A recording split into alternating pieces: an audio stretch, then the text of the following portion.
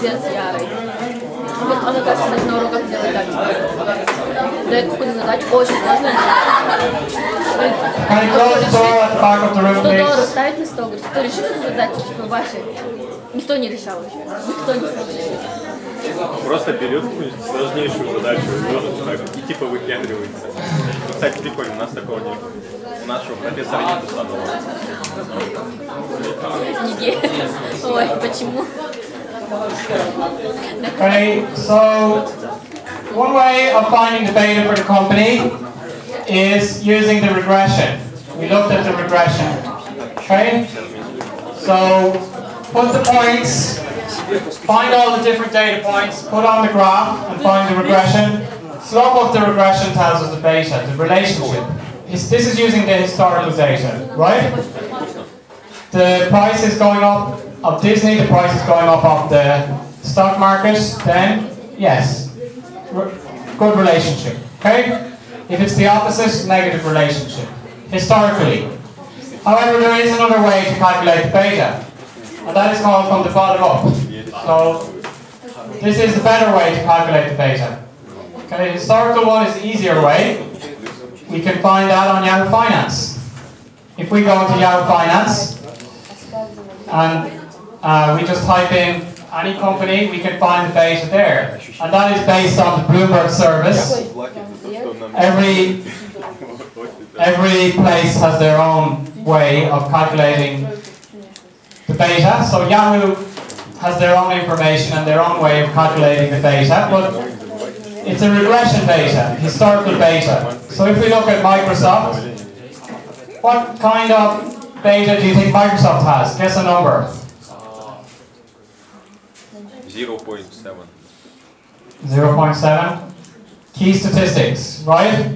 Stock price history, beta. 1.06. Slightly more risky than the market. In the past it would have been higher, but Microsoft is also following the market quite closely, okay? Tell me another company, any company? Nike. What's your guess for Nike?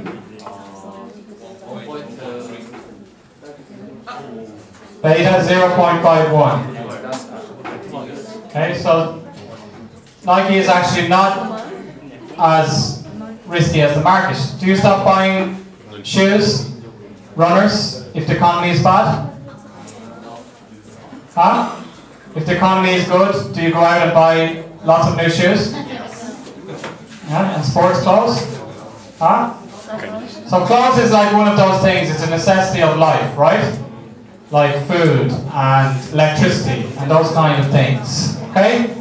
Nike is a clothing company, so it's not as risky as the other. People are still going to buy clothes, right?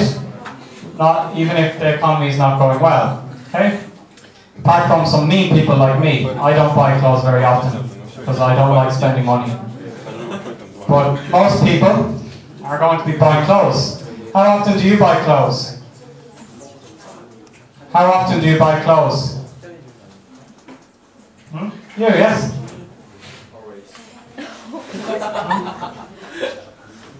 Every day, new clothes? Every week? Every month? Every month? Do you buy or your mother buys? Do you buy the clothes or does your mother buy the clothes? You buy the clothes? You decide? My mother bought me my clothes until I was a university student. Even after I was a university student. So I got teased by the other boys at school. Because she also didn't like spending money. So she always bought the wrong size because it was cheaper, right? In the sale. Everybody already has the normal size, they already sold. So in the sale they just have some strange size that nobody bought. Then my mother bought that for me. And she told me, oh, that's okay, it looks fine. It looks fine. But then I went to school, the other students didn't think it looked fine. Just my mother thought it looked fine. Right? And also my mother used to cut my hair until I was 18, so you can see now it's not, even now my hairstyle is not that stylish, right? Just I was used to getting my hair cut by my mother until I was 18. To save money. Right? What could I do? Does your mother cut your hair?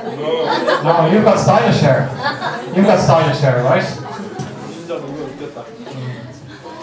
So I don't buy clothes very much now or cut my hair. Maybe I got that habit from when I was a teenager. But most people buy clothes often. Okay, another company? 3M. What is 3M's business?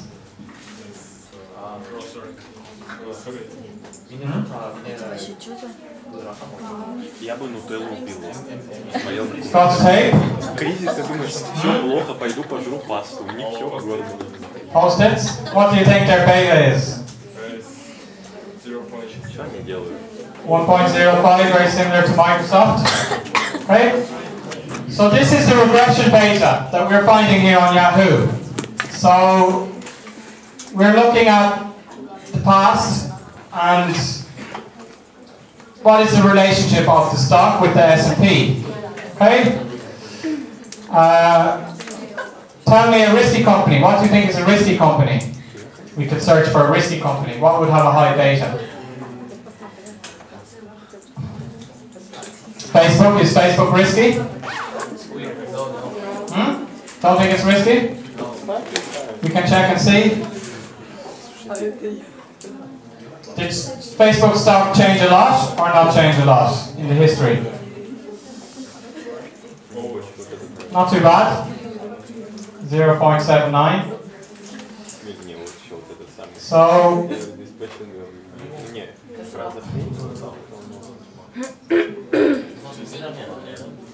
Gucci is probably another name for the company, right? No, just that's just a brand name. So Esther and Laurent. What? No. You want to check Korean Air? Is that linked in on the? Is that on the U.S. stock market? Korea Electric Power Company is on the U.S. stock market. Yeah.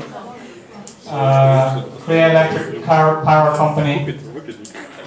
Okay, we can see 0.54, right? Electric power, very stable, just like clothes. So that's what we're going to talk about now. The bottom-up beta. When we find the bottom-up beta, we look at the fundamental of the company. What are the fundamentals of the company? What kind of business is it in? Okay, and then we make our own beta, not looking at the history. So a little bit like the historical premium and the implied premium. One was looking at the history, one was forward-looking. It's the same here. We look at one beta based on the history, how the returns of that individual company change with the stock market, and we look at one beta based on the business it's in. So let's have a look at some examples here. Beta of less than 0. Harmony Gold Mining. Okay, gold mining minus 0.15 beta. Okay, so if I invest in gold, I'm going to have, let's say it's going to be 2% for the US bonds, plus it's 0.15 minus 0.15 multiplied by 6. So that's going to be 2% plus minus 0.8, okay, equals 1.2%. So what this is saying is that by investing in gold, it's actually adding less risk to my portfolio than the US government bonds. Because we assume that I'm investing in the market portfolio. What this is telling me, when the S&P is going up, gold is going down. Okay? When the S&P is going down, gold is going up. So what that means here is shown in numbers. Okay? What we're interested in with this beta is does this company add risk or take away risk from the market portfolio? I'm already invested in the S&P. Okay? So does this stock or company add or take away risk? So if we look at just the gold mining company, it's taking away risk from my other investments. I already invested in the S&P. The gold company is taking away risk. So, but clearly my return will also be lower. If the market portfolio is going up, my gold will be going down. Okay? So it's going to make a lower risk, but also lower return. Do you understand that idea? If I invest in gold, lower risk, S&P is going down, gold is going up. I don't lose much money. I just lose how much? 1.2%. Okay? But if S&P is going up, then gold is going down. So I don't make as much money. Okay, I make less money. So that's what this is telling us. We have beta less than 1. Oil, we saw the electric company. Clothes, cigarettes. Do people stop buying cigarettes when the economy goes bad? No. No? Alright, do you smoke? You're laughing? In Korea, they increased the price of the cigarettes. Right? Did a lot of people stop smoking? No, we carried on. Carried on? Yeah. Beta between 1 and 2. GE, Microsoft, Quest Communications. Beta more than 2. Bulgari. Bulgari luxury bags. Okay? So S&P, that means that S&P is going up, going down. Bulgari is going down even more. Straight down, right? S&P is going up, Bulgari way, right? Straight up. So it's adding on more risk to my portfolio. So it depends on, do you like risk or you don't like risk? Okay? What do you want to invest in? You're a pensioner. What are you going to have in your portfolio? The S&P 500 and gold, or the S&P 500 and Bulgari? You're a pensioner. Do you understand pensioner?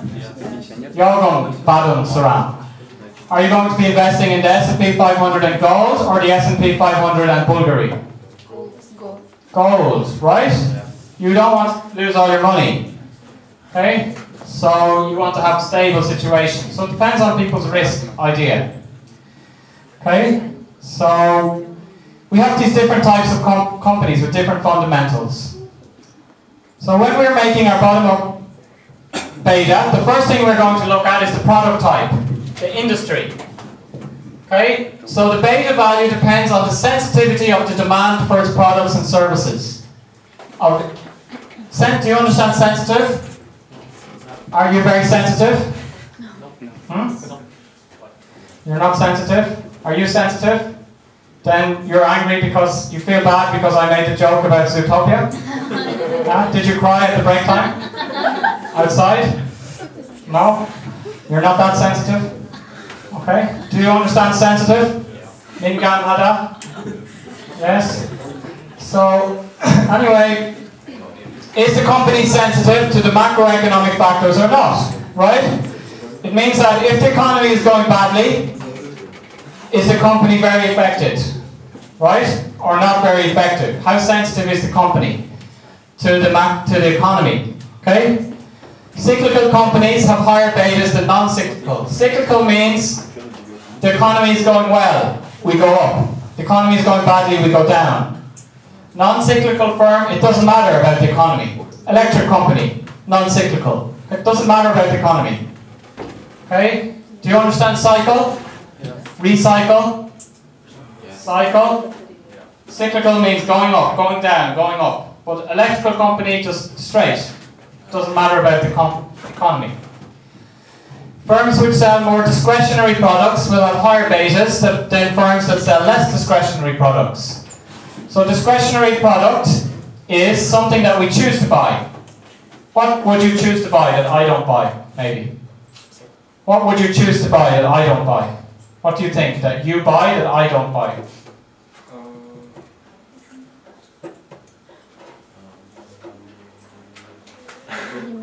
Nice clothes? Okay, that's true. Anything else?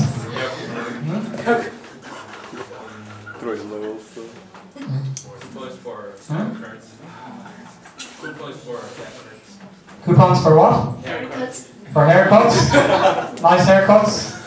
Okay, anything else?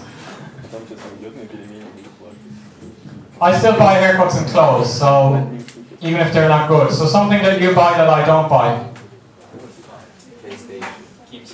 PlayStation, right? So maybe I don't buy a PlayStation. I don't have a... My wife has a very old PlayStation, but I don't have a PlayStation, right? And you have a PlayStation. So that's a discretionary product.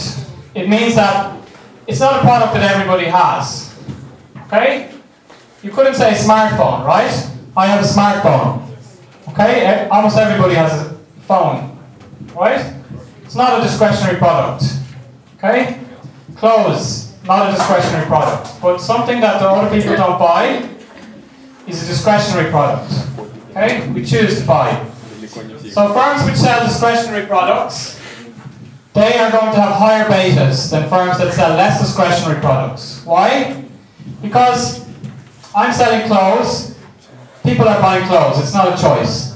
But I'm selling PlayStation, the economy is not going well, maybe you decide not to buy the PlayStation. Okay? So the PlayStation will have a higher beta than the clothes company. So let's have a look at this question. So phone, we said the phone is non-discretionary in the United States, in Korea, and Western Europe. Does everybody have a phone? Yes. Right, so it's non-discretionary in Korea.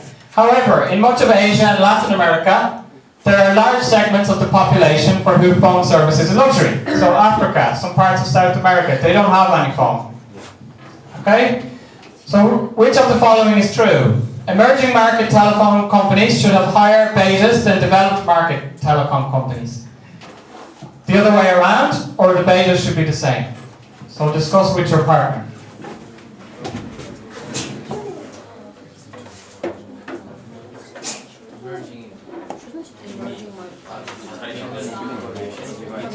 Не только же вот в этих странах. Чего такие вопросы общие? Я сейчас включу режим Платон и буду в этом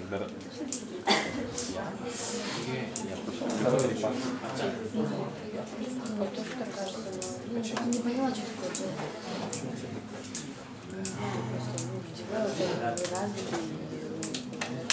Не знаю, просто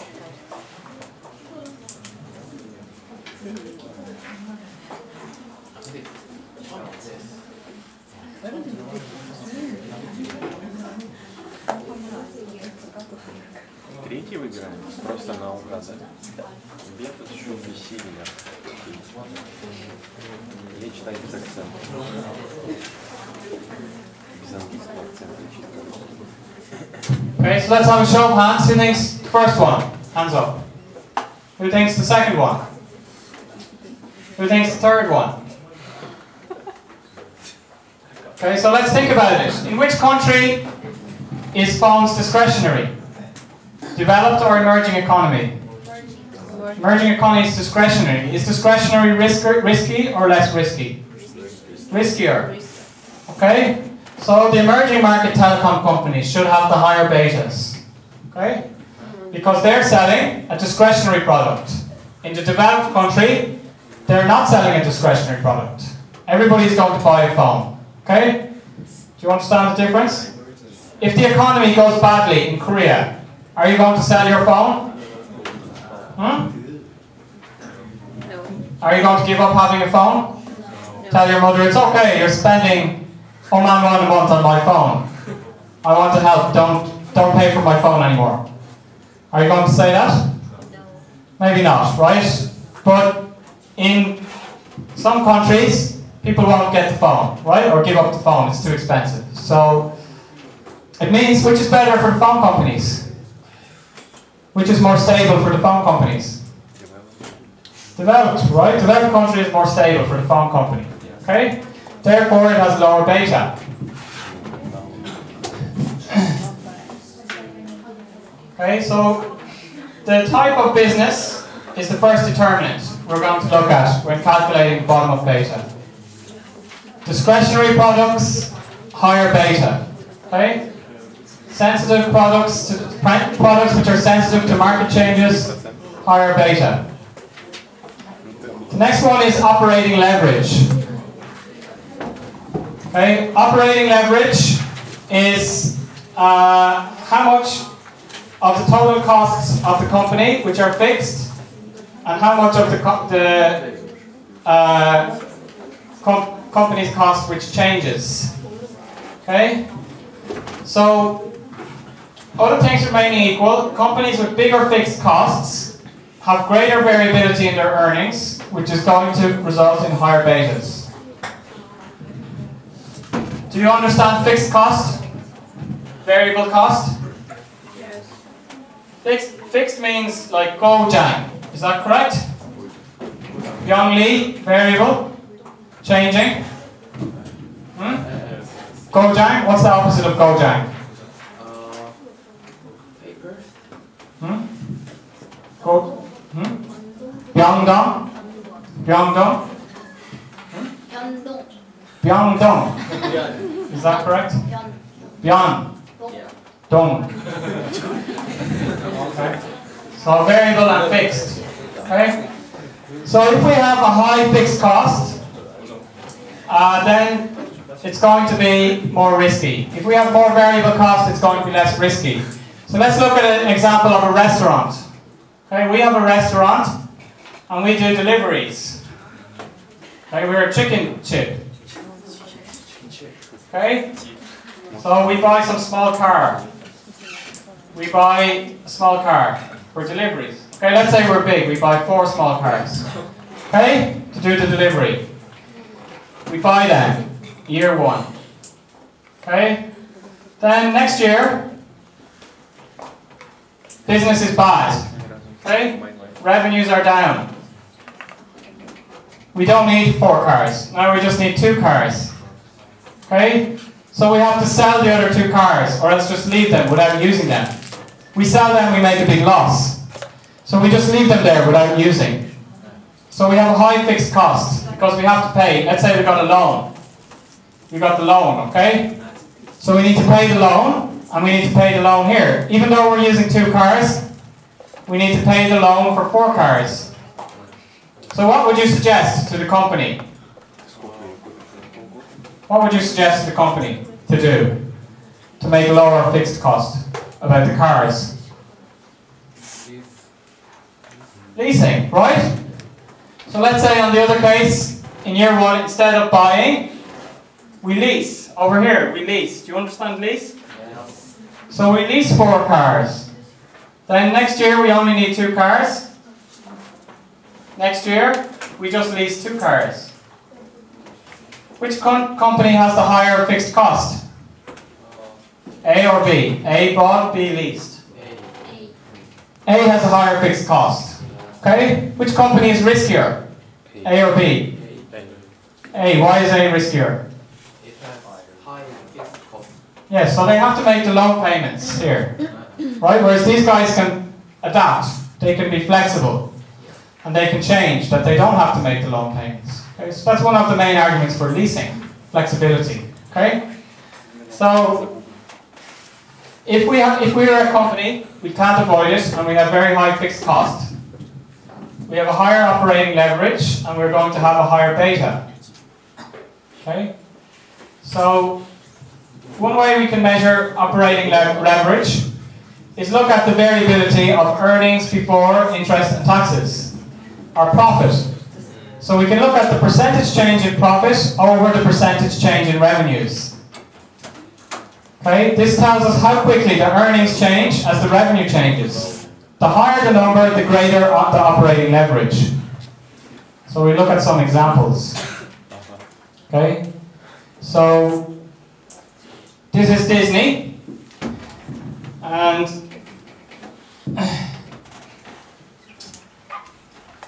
first we look at Disney, then we look at the example in the book, a bit simpler, of the restaurant.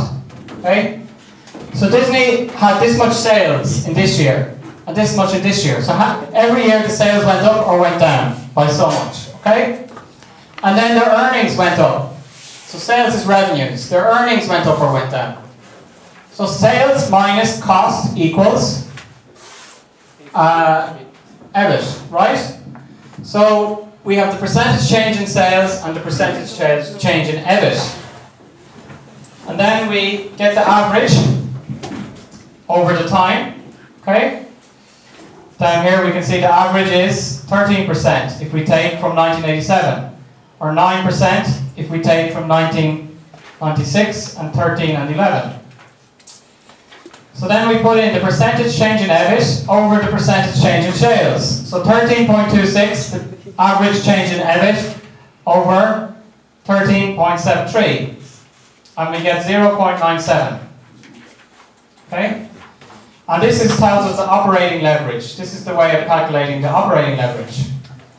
But what we do with this number is we have to compare it to something else. This number by itself is not going to tell us anything. We have to compare the operating leverage of Disney to other companies. Okay? For other similar companies. For other entertainment firms, the operating leverage is 1.15. This means that Disney has a lower fixed cost than its competitors. Okay, so let's look at the example in the book. So on page 54 in the book, we have a table. So again, you can see the equation here. Okay. We talked about, on the first paragraph, I gave the example of not a lease the cars, but the rent. Some companies buy the building, some companies lease the building. Okay, so in this case, the company that leased the building could have the lower fixed cost. So if we look at the table, we can see Restaurant A has a fixed lease. Fixed lease means like long-term or 10-year lease. Restaurant B has a variable lease. Variable means they can change the lease. So if we look at Restaurant A, we can see their sales. The sales are the same for Restaurant A and Restaurant B, okay? But we look at the lease in the second column. Okay, in year 1, 80,000, sorry, the sales, year 1, 80,000, year 2, 60,000, Restaurant A. Restaurant B, year 1, 80,000, year 2, 60,000, exactly the same, right? But the lease for Restaurant A, year 1, 30,000, year 2, 30,000. They made a 10-year lease. So every year it's going to be 30,000, okay? But Restaurant B just made a 1-year lease. So year 1, 30,000. Year 2, the economy is going very badly. Korea has an economic crisis, okay? So there's no demand for the buildings. So the price of the lease goes down, okay? So we can see that in year 2 for both restaurants, their sales went down by 20,000 because the economy was worse, okay? But Restaurant B, the lease got cheaper because they had a variable lease, not a fixed lease, okay? So if we look at the operating profit, the EBIT, we can see that's 50,000 for both companies in year 1. But in year 2, for Restaurant A, it's 30,000, and Restaurant B is 40,000. So we do our equation of the operating leverage, which we find the change in operating profit is going to be 40% for Restaurant A and 20% for Restaurant B. Change in sales is the same for both restaurants. Okay, so Restaurant A has an operating leverage of 40 over 25, which is 1.6, and Restaurant B has an operating leverage of 20 over 25, which is 0.8. So we can see that the operating leverage is lower for Restaurant B. Okay, so it means that Restaurant B is lower risk than Restaurant A. Okay, so this is just helping to explain this equation. This equation, operating leverage equals change in operating profit divided by change in sales. Okay, we can see with this example, Restaurant B didn't have as much change in profit. Right? Why? Because its costs were more flexible. So its revenue went down, but its costs also went down. So the profit didn't change that much. Okay? The change in profit was just 20% between the 2 years. But Restaurant A had fixed costs. It couldn't, even though its revenue went down, its costs were still high. So there was a big difference in the profit between year 1 and year 2. 40% difference. So we're using this, change in profit over change in sales. Okay, they both still have the same amount of sales. Okay? So the reason for the difference in profits is one has fixed costs, the other one has variable costs. So we can do, if we put the change in profit over the change in sales, that will tell us, more or less, is the company have variable costs or fixed costs? Do you understand that equation?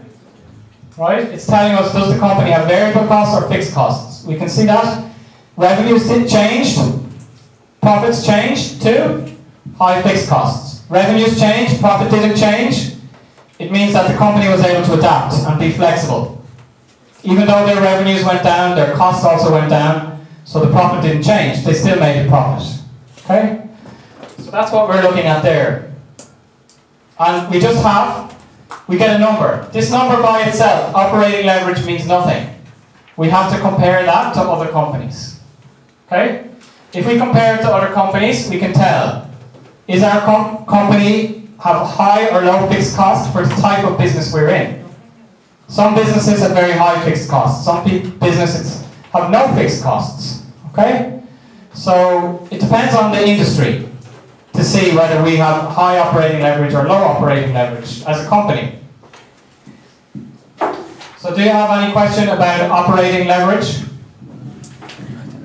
Operating leverage, telling us how much fixed and how much variable costs the company has. So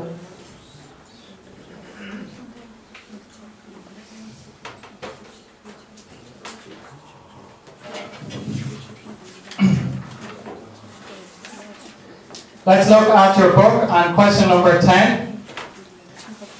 So calculate on page 58. So calculate the operating leverage for each of these firms. Okay, so you have a table like that we just did for the restaurant. Okay, so number 10, you have firm A, firm B. Okay, in your book, page 58. Okay. So look back at the example we just did and calculate the operating leverage for each company. While you're doing that, I'm going to call the attendants to check the attendance today, I think. So, Shim Sung Min, Kim Ye Ran, Ron, Pak Kwei Sung, Lee Chi Hun, Im Sang Yok, Chan Che Hong, Cho Chang Young, Han Gyung Jung, Kwak Ju Mi,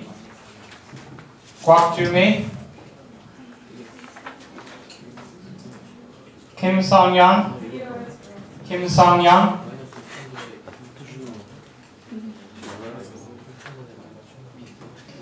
Kim Yu Hyun. Where's Kim Yu Hyun? Kim Yu Mi. You need to say here so I can hear you, okay? Or yes, you can say here or yes. Kim Na Do Young. Do Jion. Park Jion. Park Ji Hun. Park Hye Won. So Min Kyung, Yang Ha Young, Oh Song Mi, Oh Chang Hu, Yu Su Young,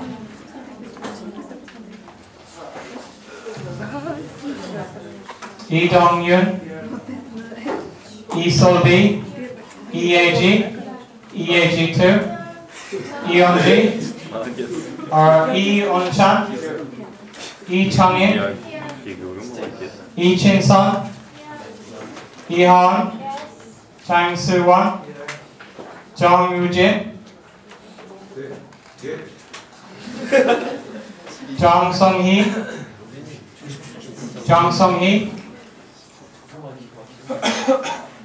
Jong Yun Ji, Jo Min Kyung, Choi Byul, not here. How do you say discrimination in Korean? Chabyul, not Chaebyul. Choi Suji, Trey Suji. Trey Jisoo. Trey Jisoo. Trey Kyung-gyu. Pyo Se-min. Hwang In-young. Wang Jung-ho. Ernest. Yeah. Batran. Here. Kim Yoon-jung. Won Cha-hyun. Angelina. Haun. Yeon-ji. Trey So-young. Trey Wei-jung. Yang Sung-won. Joan. Lee Myung-woo. Saju. Here. John Sung-min. John Sung-min. Lee Jung-soo. Kim Eun-ji.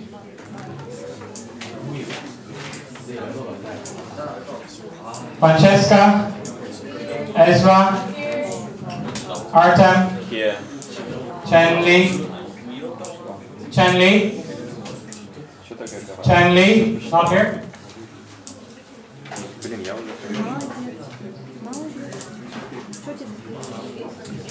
Okay, so we can see that there's a problem. Today there are some students whose attendance is checked here, but they're not here. Okay, so it means that every class I will need to take the attendance, start taking the attendance, and the students who put their name down who are not here is going to get some negative result in the attendance grading. Okay, so the person who checked the name for the person who's not here, you didn't do them a favor. Instead, you did them a disfavor because they're going to lose points on attendance. So please don't do that again. Okay? Also, I can see the number of students. I can see on the list how many students. There are 60 students. If I look around the room and there are just 50 students, right? It doesn't take that long to count the students. It's quite obvious. So please don't check the name of the students who are not here. Okay?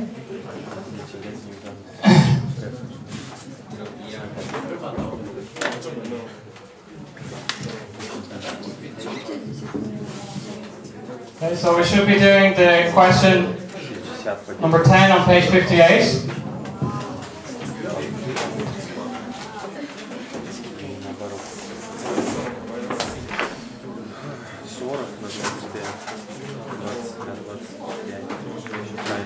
Первое число на второе. То есть 16 с половиной или на 33. Just the percentage is not going to change. Just the change. Just the percentage.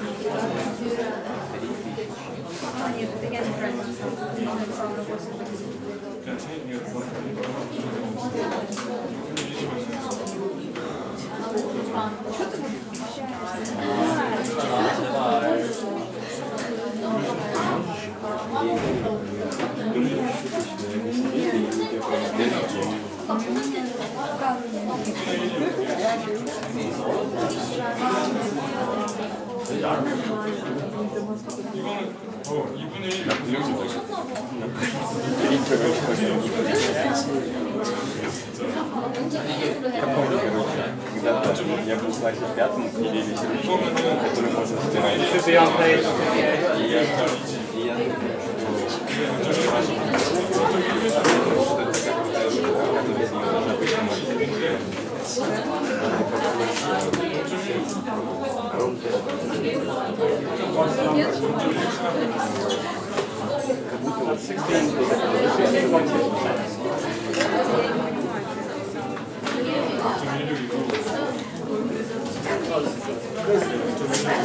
Yes?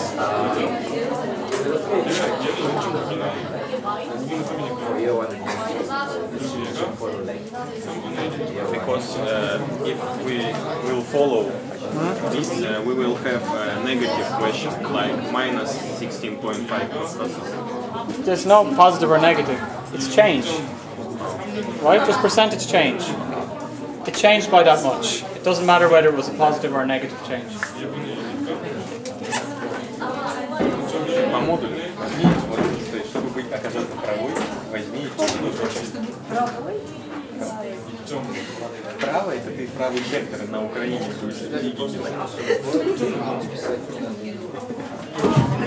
So we should be able to follow, right, the table. First we need to find the change in operating profit for firm 1. And then the change in sales. Okay? That's very simple. So there shouldn't be people with blank here. Right? Operating profit year 1 and year 2. What's the difference between year 1 and year 2? What's that in a percent? 60. Okay? Second one, change in sales. What's the percentage change in sales? So then you find that for firm B. Okay? And firm A. And then you look at the equation. Operating leverage equals divide the change in profit percent over the change in sales percent. And you should get a number. Which number is higher? Okay, so everybody should be able to do this question.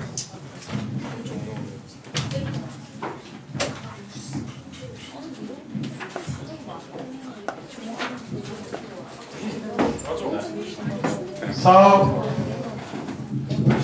the change in operating profit is going to be year 1, we have 6,000. Right? Year 2, 7,000. Okay? What's the difference? What's the difference between 6,000 and 7,000? 1,000. Okay? What's that as a percent? Are we going to use 1,000 over 6,000 or 1,000 over 7,000? Over 6,000, the first number, right? So to make a percent, what's that in percent?